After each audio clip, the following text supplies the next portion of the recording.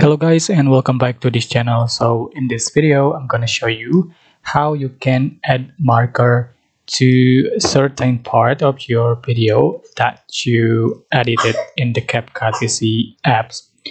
So I already have one video here, and to add a marker, as you can see, you can find the marker button right here. Okay, right here, add marker. So to add marker, just select the part that you want to create a marker. For example, in this part I want to add a marker. Just click add marker, and appears the marker has been added. You can right click to delete marker, to edit marker.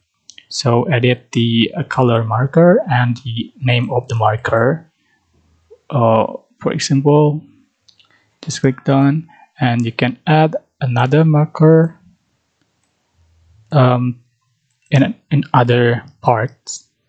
So yeah, this picture is useful if you want to go to a certain part without difficult to find them.